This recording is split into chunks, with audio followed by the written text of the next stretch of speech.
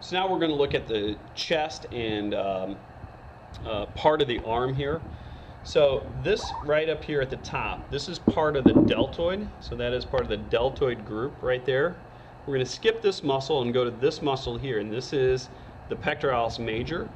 The muscle below it right here, the larger one, is actually the pectoralis minor. We go off to the side of the arm. We're going to flap this muscle back, and underneath here we can see a few more muscles. This is the biceps brachii. This is the triceps brachii long head, and this little guy here in between the two right there, that is a triceps brachii medial head. So biceps brachii, triceps brachii medial head, triceps brachii long head.